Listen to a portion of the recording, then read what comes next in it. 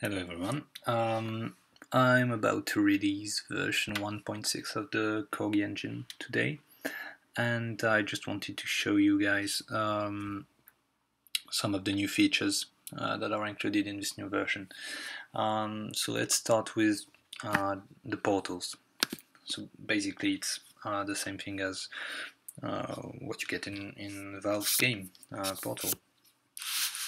So here I have two portals, one blue, one orange, and if I go through one, I pop out of the other.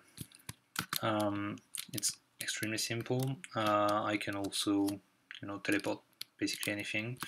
The velocity of each object is preserved, so you can have, enemies popping out of this. Let's say I grab this robot and, pops up in the other Vortex. One other thing is that you can set them up very easily. So right now I have a blue Vortex. They are like particle systems, but you can have pretty much anything as long as it has a collider 2D. Doesn't have to be circle. And what you're gonna need is this teleporter script.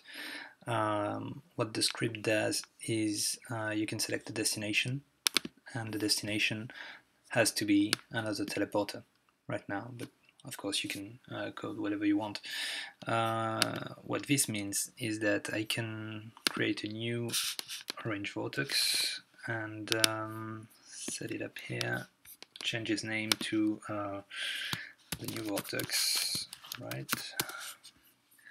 So now I want the blue vortex to go to the new vortex. Okay, the new vortex will go to the orange vortex, and the orange vortex will go to the blue vortex. So now if I jump into the blue, I pop out of the new one. If I go into the new, I pop up out of the orange one, and if I jump in that one, and you can set up pretty much anything you want like that. It's pretty fun.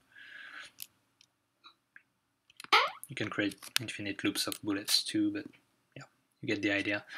So I think this opens for a lot of new possibilities, and hopefully you like it.